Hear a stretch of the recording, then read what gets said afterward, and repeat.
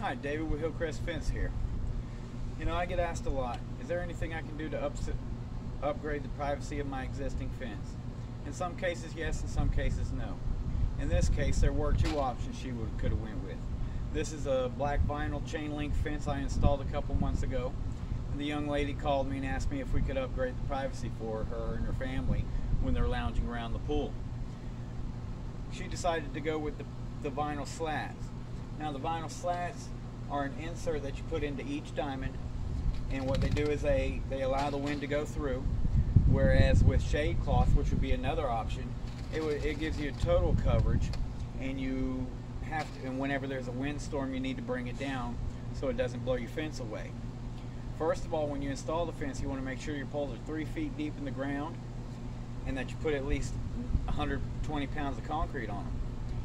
And make sure the wire is good and tight, and then when you insert the slats, it gives you an elevated level of security and privacy for your family.